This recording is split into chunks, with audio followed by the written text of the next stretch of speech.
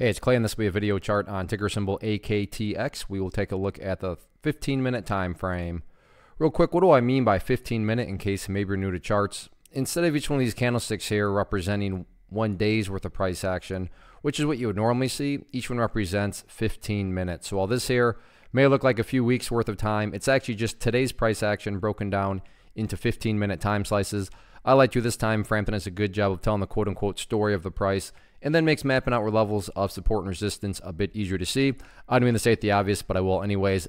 Monster move today, not only from the price action perspective, but you look down here at the volume. Actually alerted in the chat room. I suppose late is better than never. Alerted it right around the 3:15 mark before that huge breakout happened. And then, yeah, of course, it just kind of goes sideways the remainder of the day. And then all of a sudden, the final 15 minutes hit it, and you can see the price exploded back upwards. I know after hours, it's actually gone up a little bit higher, and then it's kind of been all over the place. But as of right now, that's kind of the tricky part. You have after hours today being Wednesday, then you have pre-market tomorrow being Thursday. So where is this thing going to open up? I don't know. Nobody knows. But, let's kind of just map out some levels and with the data that we have right now. So the first level of support, and I'm kind of talking out loud because I will definitely be watching this one tomorrow.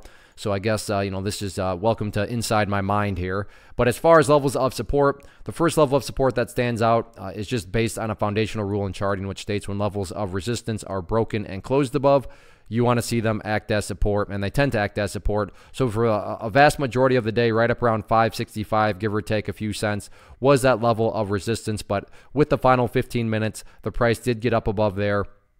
And, that is where, like I said, that level would now be considered an area of support. Now, is that a guarantee to hold as support?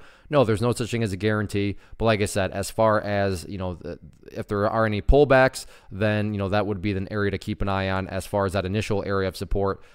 In the event the price falls below there, the next key overarching level of support. And I should note that these are not like great discoveries on my part. I assure you, anybody that understands and uses charts is watching the exact same thing. And the next key overall level of support being down here at $4.50. I mean, you can see a whole bunch of times the price hovered right around $4.50, and the bulls did do a good job of holding strong. So clearly some buyers down around there at the $4.50 mark. So again, from a support standpoint, if there are some pullbacks, $5.65, that initial level, and then $4.50 after that. If the price just keeps on going upwards, well, then at that point, kind of just got to use your gut instincts as far as, potential areas of resistance.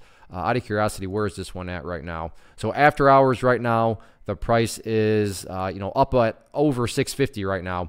Again, is that where it's going to open up? I don't know, but it's looking like the price very well could, easily open up above $6 at that point. But nonetheless, that doesn't change the fact that these would still be a couple areas of support going forward. But all in all I know is that I know I'm going to be watching this one on Thursday. So let's see how it plays out. But these are definitely going to be a couple key technical levels from the support side. One of the biggest questions that I get is, hey Clay, how do you find the stocks that you trade? So what I've done is put together a free resource guide where I talk about the tools that I use to locate stocks that I find interesting and think may have potential. So if that sounds like something that could add value to you as a trader, then click on the image that is up on the screen right now and I will email you the guide. The guide itself is very short and to the point, and best part, it's completely free. Thanks for watching the video. Let me know if you have any questions.